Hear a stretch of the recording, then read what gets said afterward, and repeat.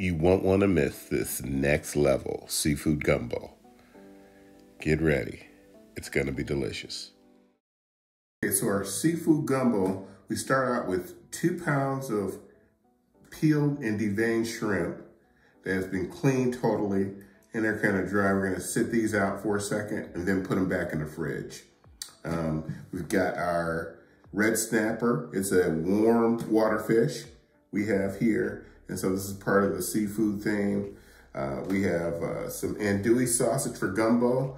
You really want to use some type of sausage to season and everything for your gumbo. So we've got this for the meatiness as well. And then we've got our broth here, our beer, 1 bottle, and our Worcestershire sauce. Got some dried shrimp here that we use in our gumbo. And then we have 4 Alaskan king crab. And so it makes the gumbo, every gumbo, gives it kind of an earthy feel.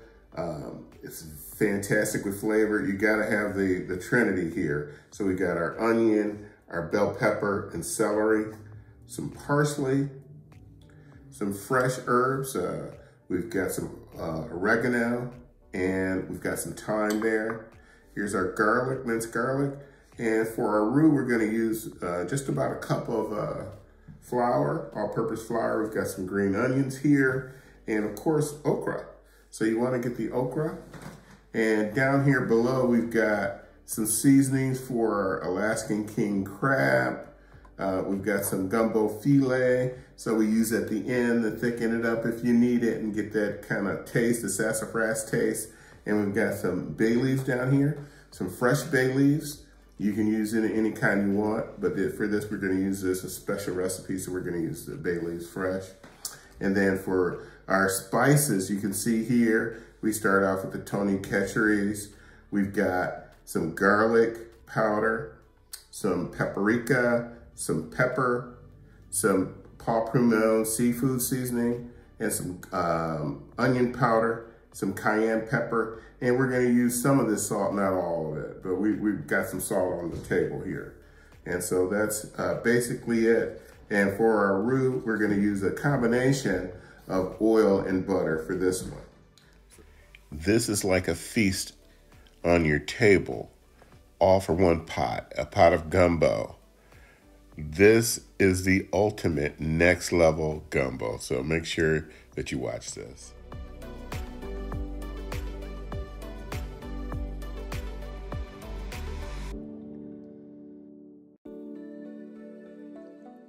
So let's get started. We've got a saucepan, medium size saucepan that we're gonna dump some seafood broth in. You can use chicken broth as well, but we're using 32-ounce jars of seafood broth in the pot.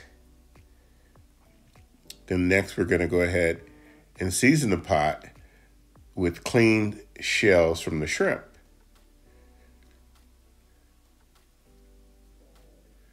And what we're trying to do is build the body to this beautiful dish. And so we're adding in some dried shrimp now. And we're gonna let this sit on the stove on medium heat until it boils. And let it boil for about 15 minutes. And then we took off the shrimp out, all the shells, discarded all the shells from the shrimp. You can see some of the little shrimp will come up as well. Some of the dried shrimp, they'll come up as well, but it's flavored now. So we're gonna go ahead and take the shells out now. And the next thing we're gonna add to the broth before we set it aside and start making the gumbo is we're gonna be using some king crab Alaskan legs here, and we're gonna drop them in right now. I told you this was next level, so get ready.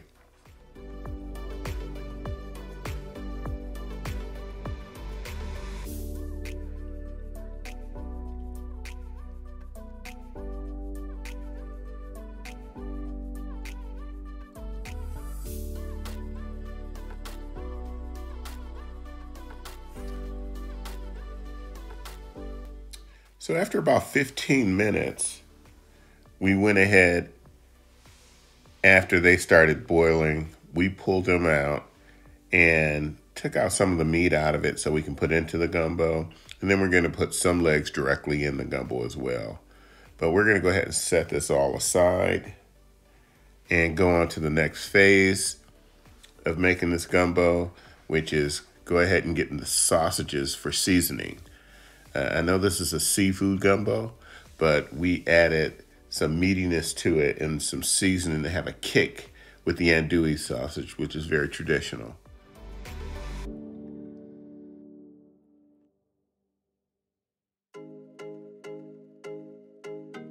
So we dropped down some butter, and then we added our sausages. And keep in mind what we did here, we have andouille sausage, which is very traditional, but we use two types of sausages, and also as we go further, we use two types of shrimp as well, two different sizes. So just to give you a different profile here when you're eating this seafood gumbo.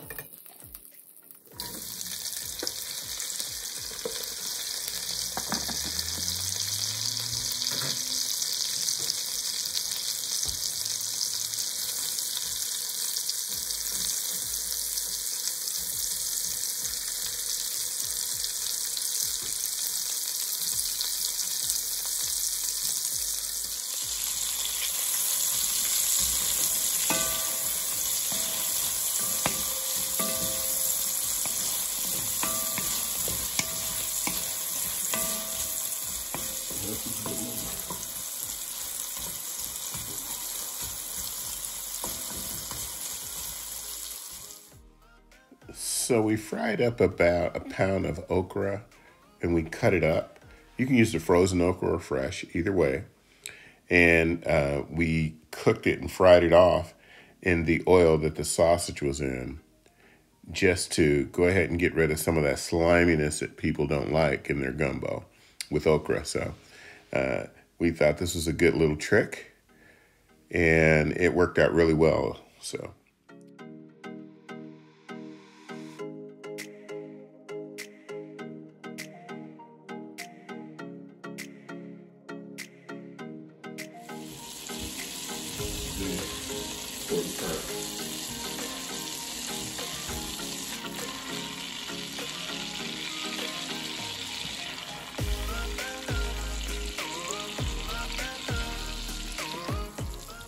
So after the sausage was out, in the same pot that we cooked it in, we started our roux. And what we used was butter and Crisco together, half and half, about a cup total.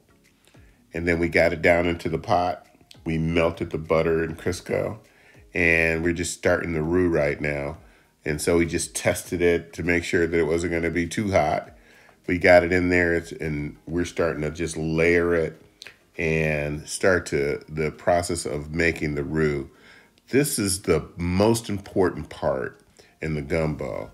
Make sure that you pay close attention, never walk away from the roux, and take your time. Don't cook it too fast. You'll have to start all over again. So it doesn't look like anything just yet, but please believe this is really going to come together, this whole process from here on out. And you'll see as we go forward, we'll show you the money shot and everything, but this is how you make the roux. We have another gumbo video up, and it's done very well for us, but we just thought we wanted to do a seafood gumbo so you can see everything. And this is how it goes. You get you a wooden spoon.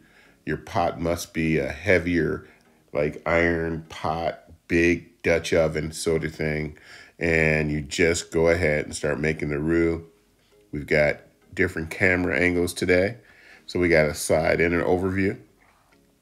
Make sure if you like this video to give us a thumbs up, and please leave comments behind. That always helps us and for us to give you great videos in the future. Make sure you give us a good comment, a thumbs up, and subscribe if you haven't, because we've got some great videos down the line as well.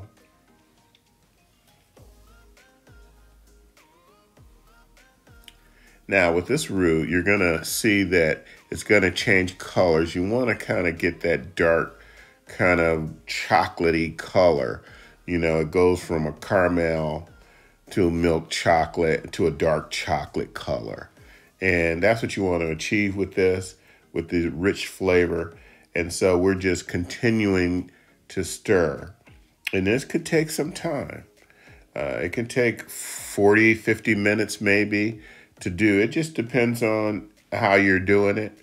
And just make sure that, you know, you're just kind of going right back and forth. You can go into maybe an S shape or something if you get bored.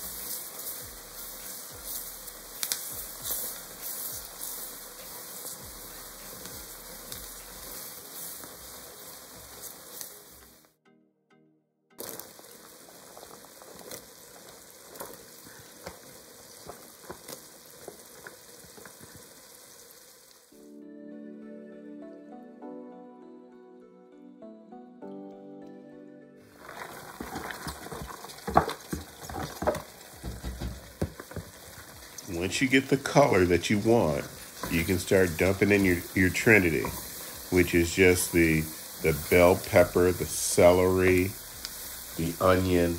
That's all in there right now.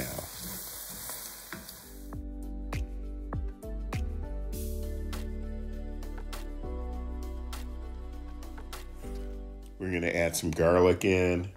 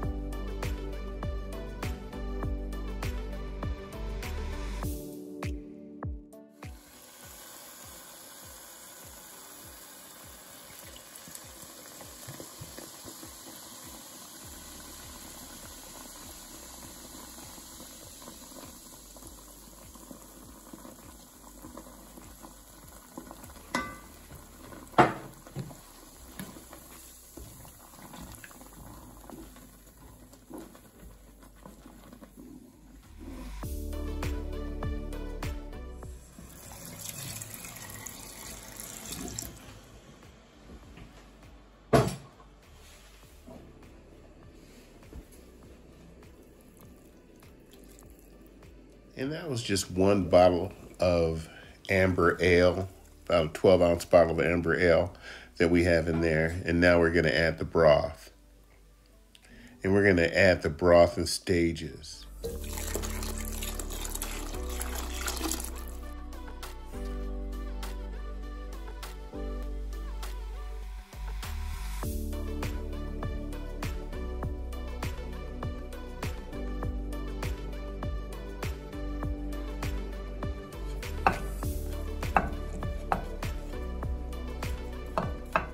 Time for the seasonings. And don't forget, in all our recipes, we put the ingredients in the description box below. So when you're leaving the comment and giving us a thumbs up, make sure that you get the recipe as well. And tell us how you like it and when you're gonna make it.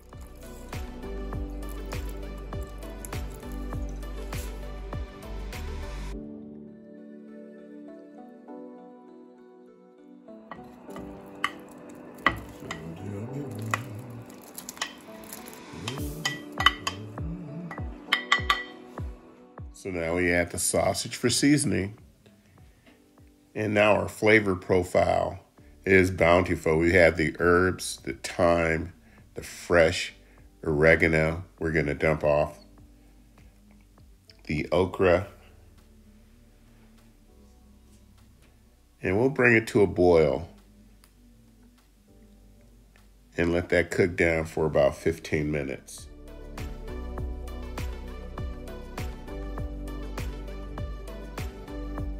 Once the 15 minutes is up, make sure you add your spring onions and your parsley. And with fresh herbs, you can add as many as you want, as long as it's not too much. But it's not like the dried, so it's just giving it a lot of flavor.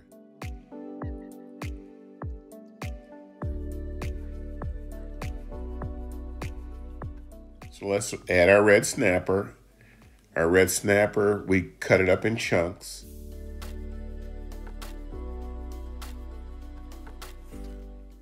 And then our Gulf shrimp.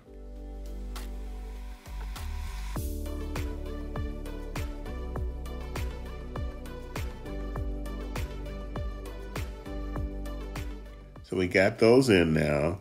We're gonna go ahead and cover this up. And then we're gonna come back and we're gonna have that money shot for you when we start putting the lump crab in there. But again, thanks for watching our video today.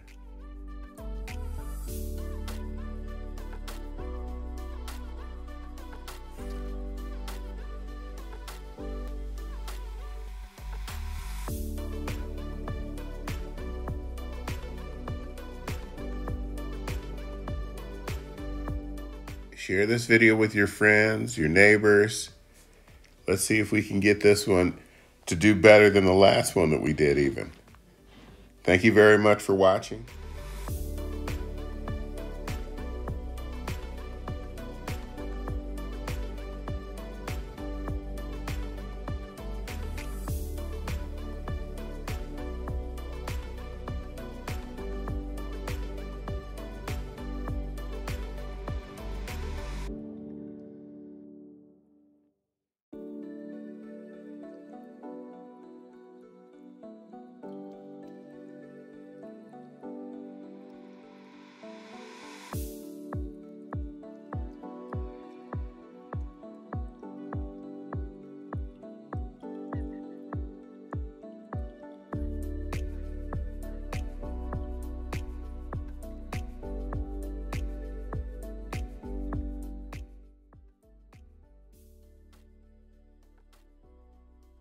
Don't forget to subscribe. Thank you. It was delicious.